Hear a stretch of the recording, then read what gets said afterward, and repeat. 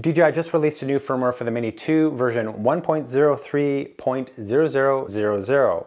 And yep, it's a big one. For any of you out there who have a DJI smart controller or have been wanting to get one for your Mini 2, well, you will be happy to know this release now supports that controller.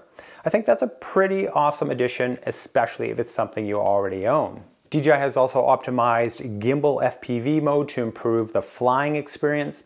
Now, I only tried the FPV mode once with my Mini 2. I didn't find anything too exciting about it, and I never used it again, but perhaps with this update, the feature deserves another look. Now, one of the most important fixes in this release, in my opinion, is that DJI is now saying that they have optimized the auto discharge process for the Mini 2's batteries. This, I think, is a very big deal because up until now, the Mini 2 batteries were not auto discharging if they were left stored in the drone or the charging hub.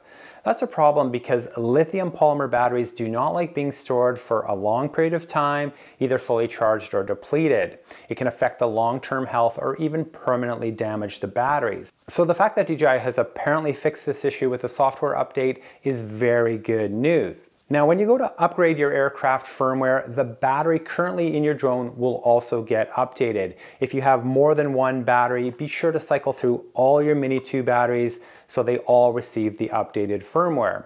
And hey, if the battery fix works, I guess no more elastic bands on your charging hub, right?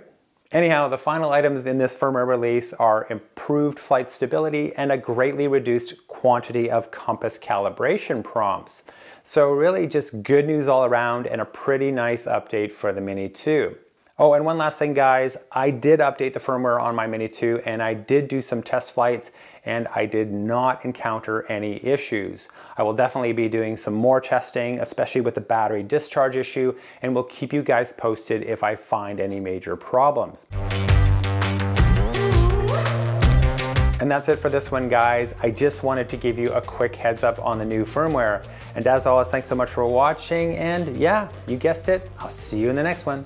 Bye.